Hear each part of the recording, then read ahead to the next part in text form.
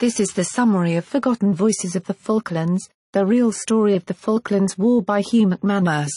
Often referred to as a forgotten war, the Falklands conflict was the first war of the modern age, using satellite surveillance, night observation devices, and all the very latest weaponry military technology had to offer. It was also the first real media war. The public's perception of this far-off conflict mediated by what they saw on their television screens and read in their newspapers. Drawing upon the vast resources of the Imperial War Museum's sound archive, and containing previously unpublished material, this work presents the first complete oral history of the Falklands War. From the initial invasion of the islands to the British landings to the Argentinian surrender and its aftermath, the book is a unique and essential chronicle of the conflict from all sides and perspectives, told in the participants' own voices.